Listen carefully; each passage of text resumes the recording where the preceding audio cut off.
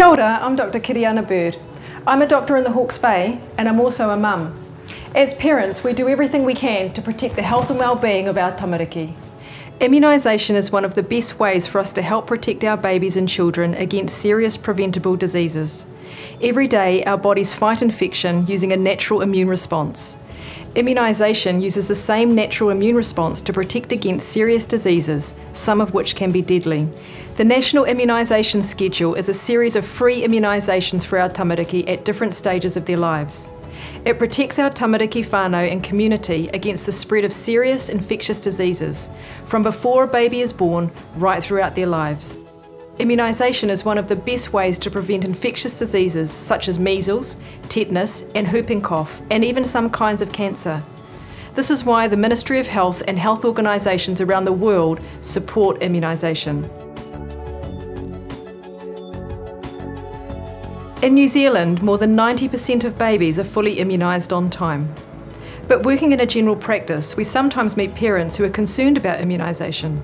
It's natural for parents to worry whether they're doing the best thing for their kids. So I'm here to help answer some of the most common questions, like what's in a vaccine and what are their potential risks and side effects. Let's meet some families who, like you, have questions about immunisation. Wanna show Mum your ball?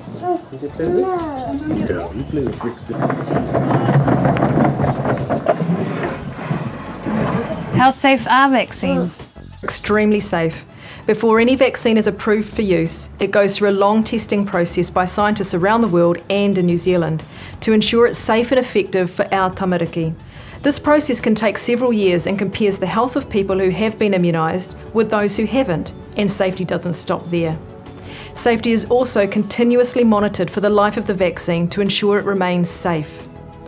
As part of this process, the Centre for Adverse Reactions Monitoring at Otago University records reactions reported after vaccination so that scientists can keep track of any reactions that may occur.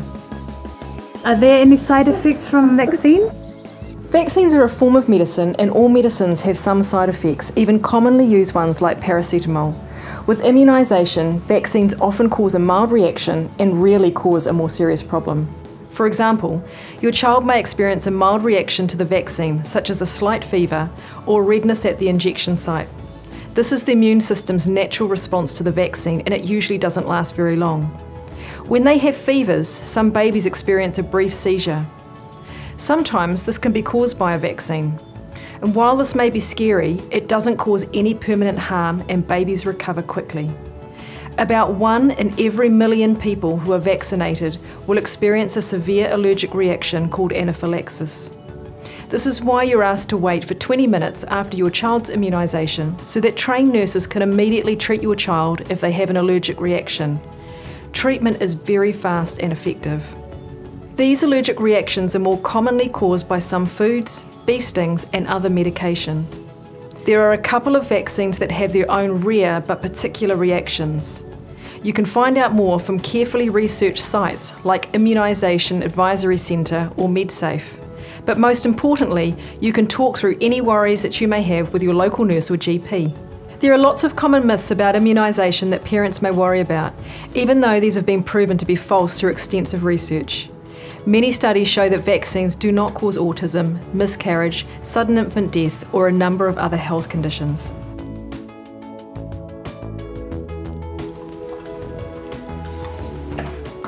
Is there a natural alternative to immunisation? I can understand you want the best start for your little one. Your body has a natural immune system that fights infections. Clean water, fresh air, exercise and healthy eating all help to keep you well. But some diseases move too fast for even a healthy immune system to fight off. This can cause damage to the body that can take a long time to heal. The only way to protect against these diseases is to immunise. Immunisation uses the body's natural immune response by preparing your baby's immune system to identify and fight off diseases without the unnecessary risk of your baby getting sick. As a doctor, I've seen what happens when kids get really sick. For me, prevention is always better than treatment. A lot of these diseases aren't around anymore. Do we still need to worry? I guess vaccines have become a victim of their own success in that way. Some diseases are less common now, but your grandparents might remember the harm they caused to our communities. Thanks to immunisation, we're lucky that a lot of diseases are no longer common in our communities, but they're still around and many are just a plane ride away. When most people are immunised, the threat of these diseases becomes less. But if too many people aren't immunised, then these diseases can spread easily and quickly. In New Zealand, in recent years, we've had outbreaks of measles, mumps and whooping cough affecting thousands of people, with hundreds of babies needing hospital treatment. So although some diseases like polio are now rare, they can still be brought into New Zealand by people who have travelled overseas. This is why it's important to immunise, so that together we can prevent the risk of infectious diseases in our communities.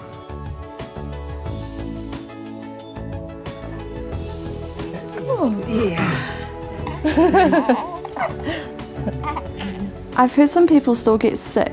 Does that mean immunisation doesn't always work? Vaccines usually stop someone from getting a disease, but not in every case. Immunisation is still one of the best things we can do to help protect our whānau. Immunisation significantly reduces your chance of catching a disease, and for some vaccines by up to 98%. But if you're immunised and still catch the disease, you're less likely to get seriously ill or need to go to hospital. For a very few people, their immune systems don't respond to immunisation, so the best way to protect them is to make sure everyone around them is immunised. I saw something on Facebook about vaccines being toxic. Are they going to be okay for my baby? There are lots of stories on the internet about vaccine ingredients that are worrying but misleading. Vaccines are mostly water and a weakened or small part of the germ they protect against. They have a few other ingredients to make sure the vaccine works properly and stays fresh. These ingredients are in tiny amounts and are common in food, medicines, or already in our bodies. One ingredient you might have heard of is formaldehyde. It's used in the production of some vaccines to kill the germ so that we don't catch the actual disease. It's in tiny traces and the amount is usually too small to even measure. Our bodies already produce small amounts of formaldehyde, but actually there's far more in a pear than in a vaccine. So even children's bodies are more than capable of dealing with these tiny amounts. Aluminium is also used in some vaccines to help our immune system respond to a vaccine. Aluminium is the third most common element in the world. We find it in the things we eat and drink every day, but our bodies are good at removing it. Because vaccines contain such tiny amounts of each ingredient, they're not harmful or toxic for our little ones. Strict guidelines and ongoing monitoring of vaccines make sure they're safe. All medicines have benefits and risks. With immunisation, the benefits significantly outweigh the risks. When we don't have personal experience of those diseases, it can be hard to see these benefits. Our job is to help you make an informed choice for your whānau. Being informed about immunisation will help you understand the advantages of immunising your whānau and any risks associated with a vaccine or a serious disease. There's a lot of information about immunisation which can be confusing. So, to make the best decision for your whānau, it's important to get trusted information from reliable sources. To help you make an informed decision, think about whether the information is up to date and relates to New Zealand. Check that it's based on sound evidence backed up by clinical studies and ongoing monitoring, and that it's supported by health professionals and scientific organisations. Every country in the world uses immunisation to protect against the spread of diseases. Worldwide, millions of lives have been saved by these immunisation programs.